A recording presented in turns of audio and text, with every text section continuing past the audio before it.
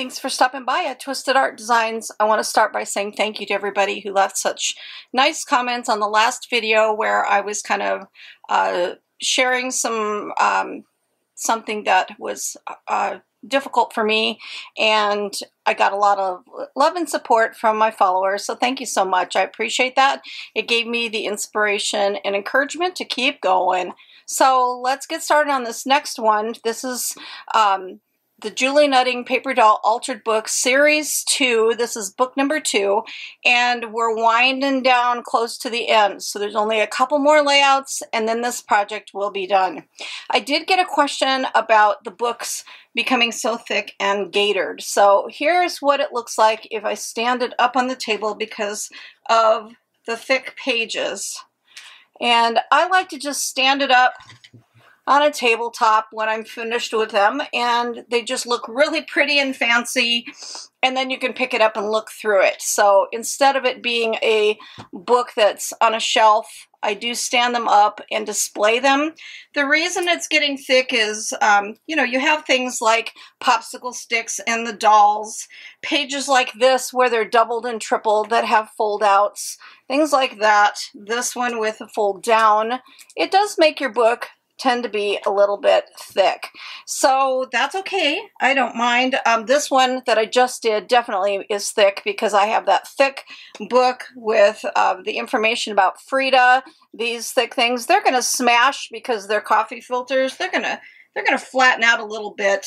But one thing you can do if you don't like to have your book be gaitered and standing up on a table like this, you can always take your crocodile tool and put it on the smallest hole, and you can punch right through this book board. It's thick, but it does punch just perfectly well with a crocodile. So you can punch a hole on this side and this side after you decorate your cover. You can slip through some sari silk, some lace, some shredded material, some twine, whatever you like, and then you can make some ties that you can kind of, you know, squeeze your book together a little bit and tie it. So you can always put a tie on your book, and it's not too terribly gaitered or thick. But that, to me, is the beauty of these altered books, is to have the yummy goodness of all the interesting things on the pages. Like this is a fold-out book. I mean, those things are thick, but boy, they make it a fun, interactive book. So let's move on and get started on this next layout. I still have a couple of fun ideas up my sleeve for this book that I haven't shown yet. The next one is going to be so fun, so cute.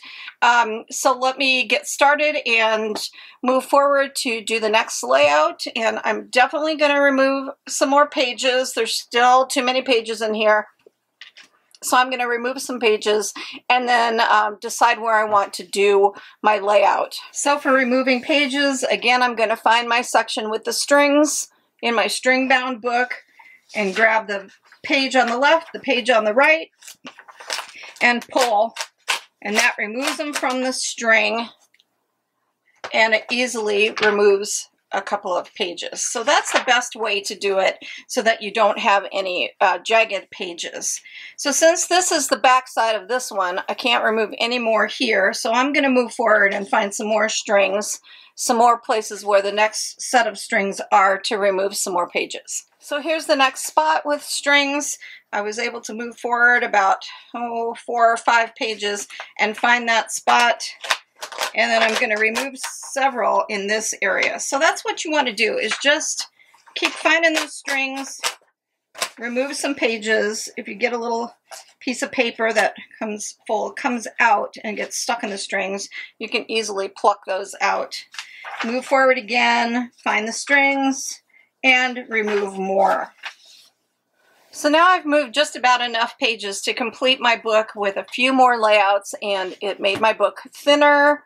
It gave enough pages for still making the pockets and things and putting sets together. So I've got just enough left, and I was able to remove this many pages. And then I put these aside. I use them for making cards and making other things, you know, that slip into the pockets like tags, and for doing backgrounds and things, so always save these. They also make good palettes for your paint when you're using acrylic paints and things.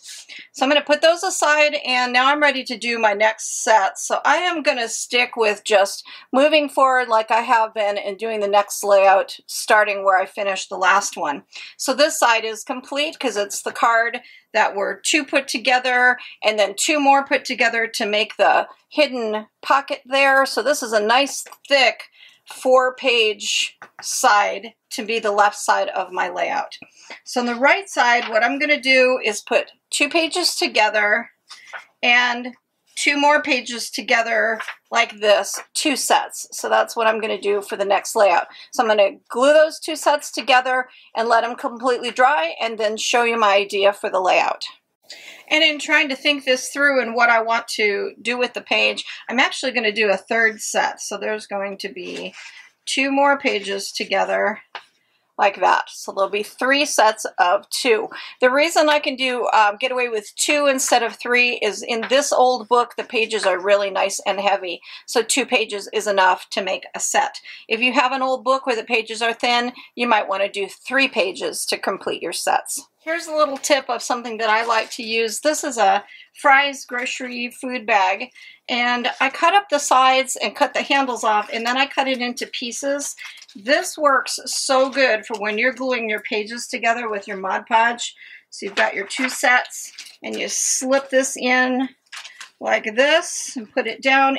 It protects the other pages, and you can do your gluing in between like this, and you're squishing out, and it's because it's so slick it doesn't stick to this, or if it dries to it, it peels right away, and I reuse them over and over again. So one bag makes 6 of them, and I just fold them up and keep them in my little cubby hole, and I use them over and over again when I'm gluing my pages together. It works even better than wax paper because it's more plastic and it's more slick, and it's a great way to upcycle a grocery bag.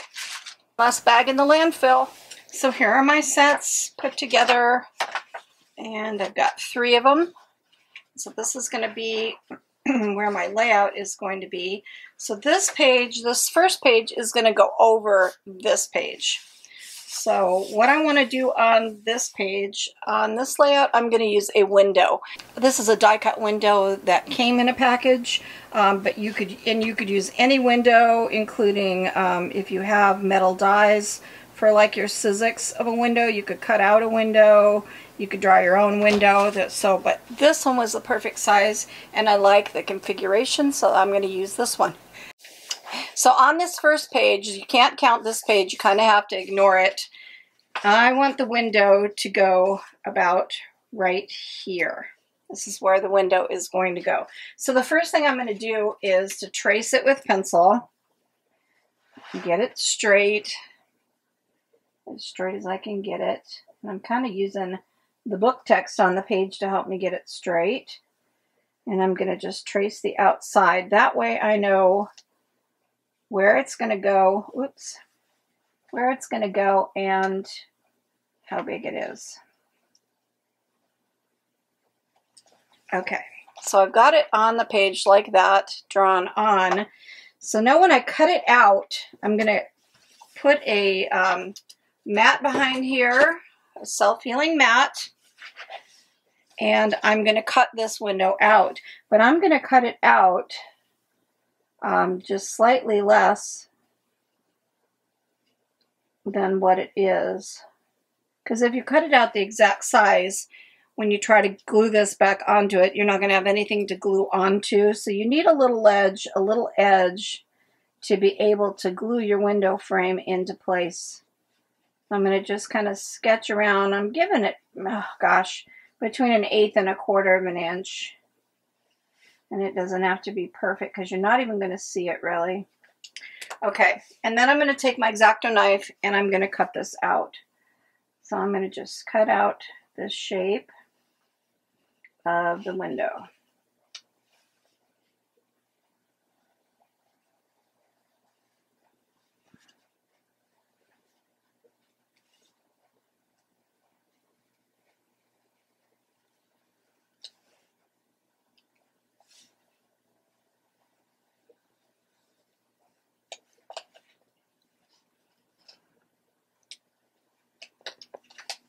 like that. I'm going to put this over it, make sure, see, it fits nicely on it, and it gives you a place to glue, so now the window fits in place. So the next thing I'm going to want to do is to put plastic behind the window, and I think I'm going to put the plastic, yeah, I think I'm going to glue the plastic to the back side of this, not to the back side of this. It doesn't matter, you could do it either way, but I'm going to turn this over and I'm going to glue a piece of recycled plastic to this back here for the window. So here's a piece of plastic upcycled from a package of veggies from the grocery store. So I wanted to come all the way to the top here and give some space on the sides and at the bottom, but I'm going to glue it further out. So along the outside edges, I'm going to put my glue and put it in place.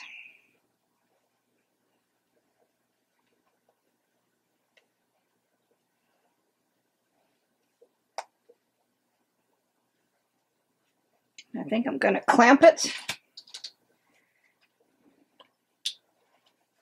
and let it dry. Now I'm going to set that aside as it's drying, and I'm going to take my window. I'm using a piece of really thick, heavy cardstock, and I want to lay this window out and trace it.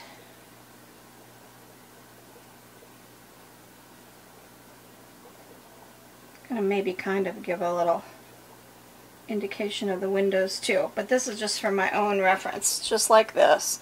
What I'm going to do with this, I'm going to do this later on in the video, so I'll show you this part later, but that's really important to trace your windows so you know size, and then have some thick cardboard or cardstock to make this piece. This piece is going to be, it could also be made out of pages that you've put together from your book pages. It would probably have to be 3 pages to make it nice and sturdy.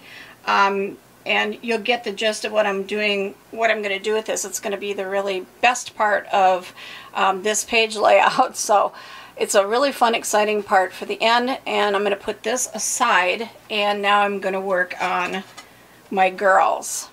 Okay, for this next one, I'm going to use the Kate stamp, and in the picture it does show that they used book text for her actual body. I'm using book text, but I'm going to do it in a different way, so I just want to show a fun technique and using book text to decorate her. I've got 3 Distress inks. These are Tim Holtz Distress Oxide inks, and I'm using Twisted Citron, Wilted Violet, and Peacock Feathers. And my book text page, an old scrap piece of junk plastic, my spray bottle. So what you want to do is this is the smush technique. So smush some ink on there onto your plastic, mist it with your water bottle, and then you're going to just do some smushing on your page, all over your book text page like this.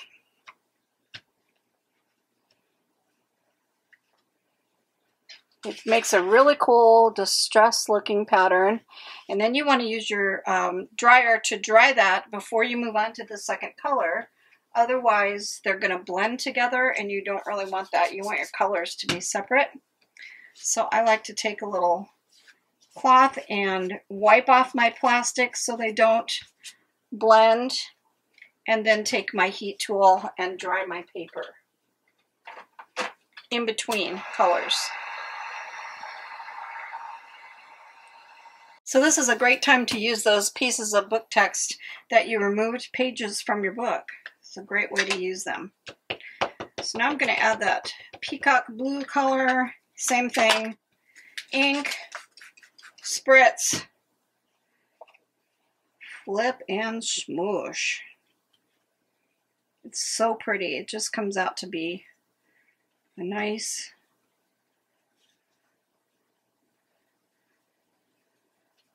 pattern on that paper, and I love that you can still see the book text. So cool. And if there's a little blob of it, like here, you can take your finger and blend that out. It almost looks like watercolor painting, like that. And then it looks kind of watercolorish. So layer on top of layer, because I dried it between layers, you get a second color of purple. So you're ending up now with 3 different colors. Because these are water reactive, when they get wet, they react again, but then look what it did. It made some really pretty colors in there. So using 2 inks, I've created 3 different colors. Now I'm going to dry it, and I'm going to add the green. So here's the 3rd color, and that's the green citron. I like that citron, twisted citron. I'm going to add some twisted citron green. Those 3 colors look really pretty together. And this is going to be so pretty. And I'm going to end up with a whole lot more than I need, but that's okay, because you can use it on other things, in art journals, on a tag. So I'm putting it all over the whole page, but obviously when you stamp your girl, you're only going to use a small little part, and then the rest will just be a bonus. I think I need a little bit more. Some down here. Oh yeah.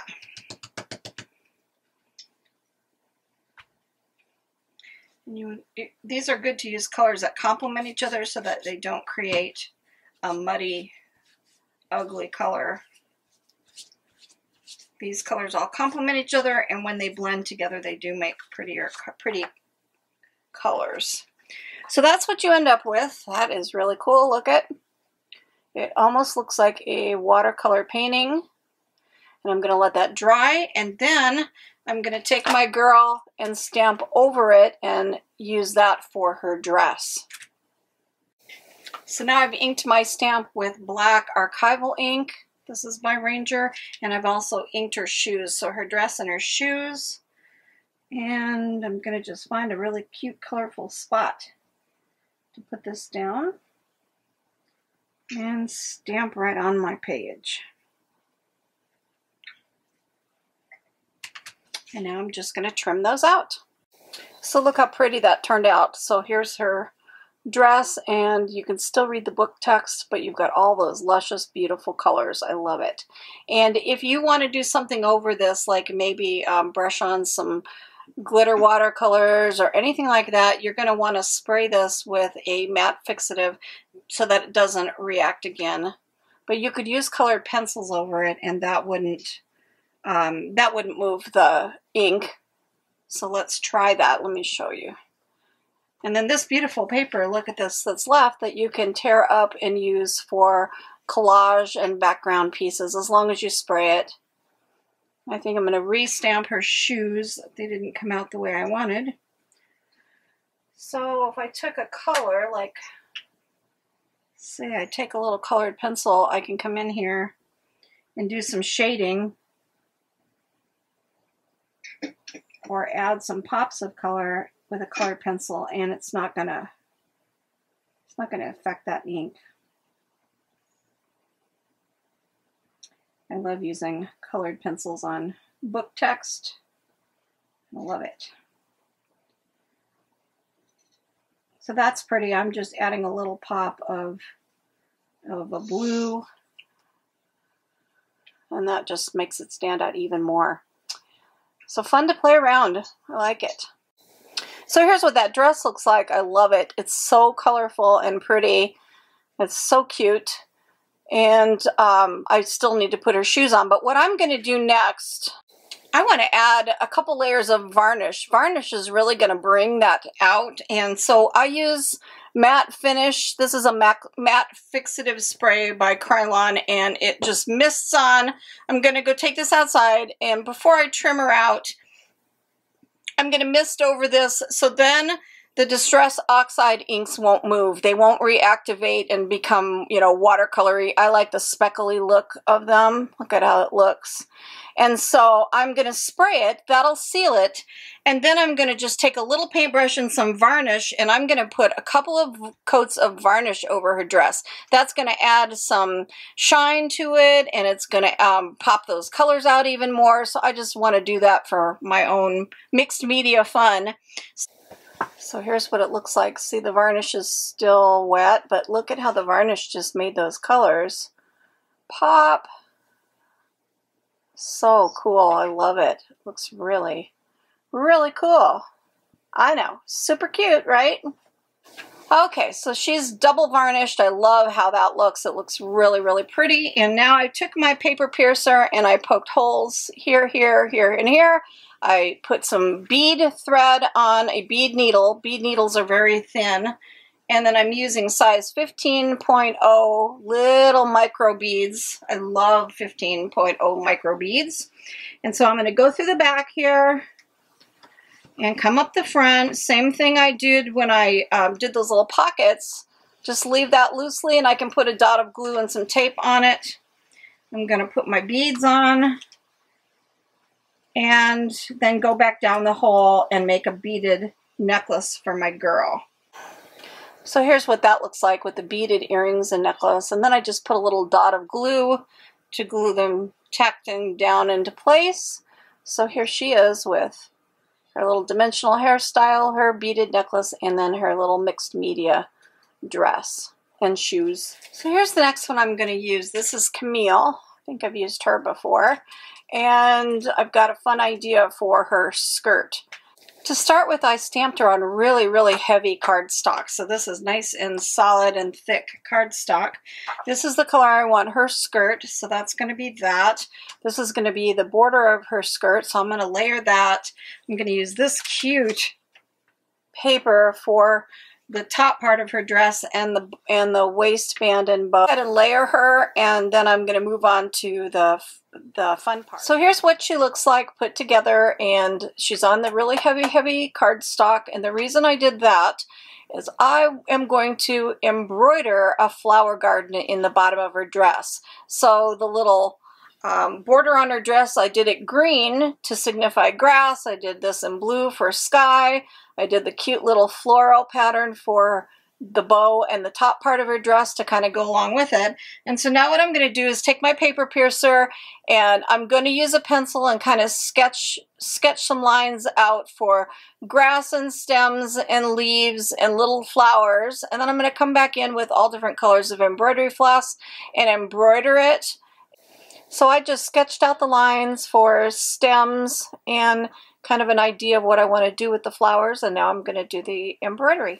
So here's what my girl looks like. I did some simple embroidered flowers and grass and stems and leaves, and I did little French knots to make these look kind of like hollyhocks, and then I've got some daisies with little French knots in the middle and just some simple flowers. But look at how striking and fun that is. Just a different idea. Not that everybody will want to do this, but it was easy, it was fun, and it just is something really fun to look at. It's going to be really cute in my book for something different. So there's another fun idea of something to do to decorate your Julie Nutting dolls.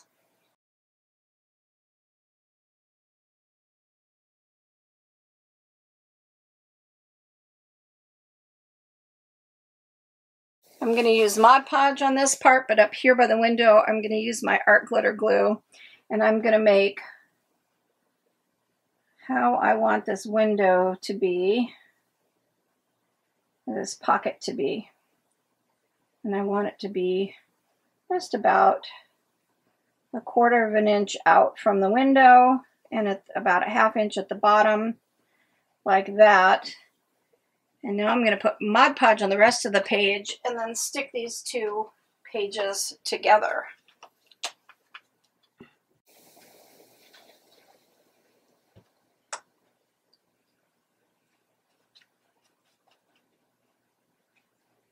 I think Mod Podge works best for the paper part of it.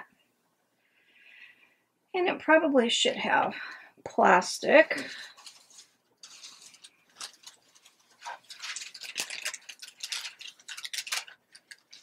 Okay. That way you can brush out to the edge without worrying. get a nice, good coverage out to the edge.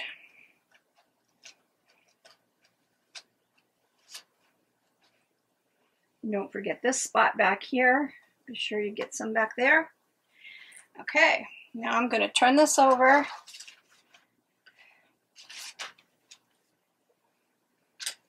And I'm going to press this into place. Working from the seam of the book outwards.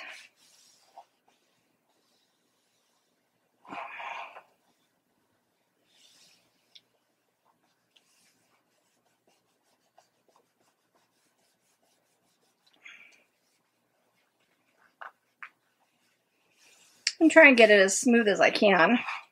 Sometimes the edges, when they come up, I just put some art glitter glue along those little edges just to help stick them a little bit better. Art glitter glue is just the best. Love that stuff.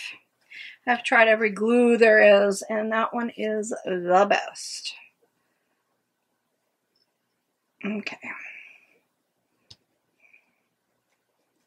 Get a little glue in there to double stick that really well. Okay, now that's ready to dry, so I'm going to just let that completely dry before I move on. And I think I'll lay it flat with something heavy on top just to weight it down. I use this heavy antique cast iron as my weight. That's my favorite thing to use. Okay, so this is ready to go. It's all nice and smooth down. And we have a pocket back here with that plastic. Now I'm ready to do my background. So I'm going to paint this like I did in the last video where I put gesso down first, then paint, and then draw my little floor, because this is going to be a room. Like this is a room with furniture and whatnot. So I'm going to paint my walls and paint my floors, but I'm going to gesso it first.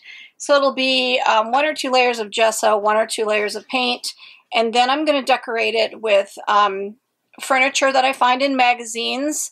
This is going to be similar to the first video I did in the very first series when I did Girls on the Edge, and I showed how to lay out magazine furniture to create a room. That's what I'm going to do with this one, so that's going to be the same. So instead of repeating it and showing it here, I'll link that video and you can reference that video if you haven't seen it yet.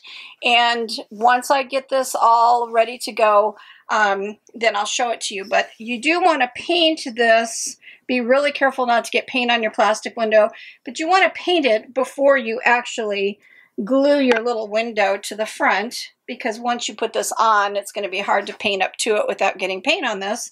So paint your page first, and then you're going to glue your window into place. So I've chosen some magazine images to use on my pages. And this one actually was out of a book. I love that bench seat with the pillows. I'm going to use things like this. Look for things like this. This is from Victoria magazine. It's a cute kitchen and a dining room. And then they show all these framed photos. But look at those cute little photos in frames where you could cut those out and hang those on the wall to put in the background. So look for things like that. Here's an article about an art gallery, and here's some framed artwork. That would be cute. I love this modern couch. I think that's going to be cute on this side. And then I'm going to do something really fun with this hanging lamp that's going to hang from the top of the page. So look for some magazine, if you're going to do this like I'm doing it, look for some magazine images with different furniture and photos and maybe some tables with lamps and plants and things, and create your cute background. So originally this was going to be a girl on the edge with another girl on this next set. That's why I made 3 sets. One to cover this and create this pocket, one for this, which was going to be a girl on the edge, and then this page where I was going to put another girl on the edge so you'd see 2. And I've changed my mind. I love this wooden bench with the pillows, and she just looks cute as she is right in front of it. So I'm just going to put her on the page, this one too. They're just going to be added to the pages without being girls on the edge. I couldn't do a girl on the edge on this side because Frida's on the other side. She was just going to go here, but I think it'll look good just as it is. And then I'll show you my idea with this lamp. This is going to be a lamp on this side, and then my idea for the window. So let me put the girls in place, and then I'll show you my next idea. So I found some pictures on the internet of some hanging plants. I thought some hanging potted plants would look really cute in the room. I had a picture of this lamp. I love this lamp. So what I did was duplicate it in that print a size. You can do duplicate. So now I have two the same size, and I'm going to make something really fun out of that. So now I'm just going to fussy cut these out and add them to my room layout. The house plants are turning out so cute. Look, I love it. And where there's white spots, like in this one, I couldn't trim around all that. So what I'm just doing is taking an alcohol marker in a light yellow that's kind of similar to the background. And I'm just going in there and just dropping in a little bit of yellow to hide those white spots. Make the plant blend in a little bit better. Like that. I did it here. You can see it, but it does hide the white parts. And then I think I'm going to take paint pens, and I think I'm going to draw some little extra leaves and vines and things in paint pen, maybe a couple extra little fern fronds over here, just to add some extra to it so it doesn't look like something that's just been glued onto the page. So with this lamp, what I want to do, in some of my previous videos, probably not so sure if there are any, well, there's probably a few in the Julie Nutting videos, but when I've done my Justine paper doll videos, a lot of those kits have spinners in them. So if you've seen those, you'll know what I mean about a spinner, and you'll see when I put this on the page. But what my idea is for this, I'm going to cut one of them out, then I'm going to flip this upside down, hold it up to the light or a light box, and I'm going to glue these two images back to back with a piece of embroidery floss in the middle of them. So that's what I'm doing with these duplicate images. So here's what I did with my lamp. So it is a spinner, or it's not really a spin, it's a flip. Here it is with the lamp turned on, and when you flip it over, the lamp is turned out. So that's what I did with that. And now to move on to the window. So where I took my heavy card, I had showed you that I took my window before I glued it down, and I traced so that I knew what size I needed. I created a card and a tab at the top. And this is going to slip in here. So see how that slips behind the window. And it comes right to the top of the page with that tab at the top. So next I'm going to decorate this card on both sides and show you the completed idea for the layout. Here's my tag to go in the window. So there's a sunshine. It says Rise and Shine on the top of the tag. And it's got clouds and then a little bit of flowers. On the other side, it's got good night and a moon and some sparkly stars. So we slip this into the pocket like this. And slide it all the way in. And you've got Rise and Shine up here. A sun in the window, the flowers growing. And you've got your light turned to the light off. So there's the morning, and then you can pull your tag out and flip it over and slip it in the pocket.